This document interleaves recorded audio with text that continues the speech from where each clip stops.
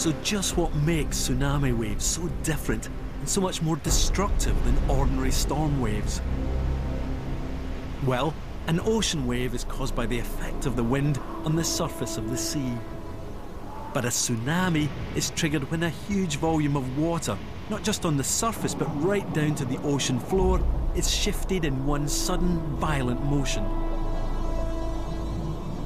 This rapid movement can happen after a volcanic eruption or a landslide, or an underwater earthquake.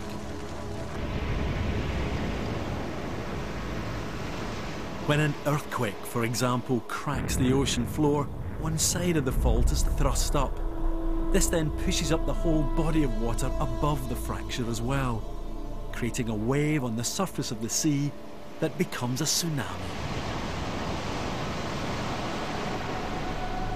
In mid-ocean, the ripples of a tsunami have a small wave height and a very long wavelength. That's the distance from the front of the wave to the back of the wave, and this can be hundreds of miles long. But as the tsunami reaches land, it goes through a frightening transformation.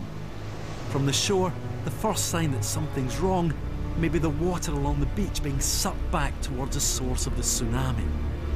This is called drawback. Then, as the tsunami itself nears land, the shallow water acts like a brake, slowing the front of the wave dramatically, but the back of the wave, hundreds of miles behind, is still travelling fast. It now catches up, causing the front of the wave to rear up into a wall of water. But there's worse to come.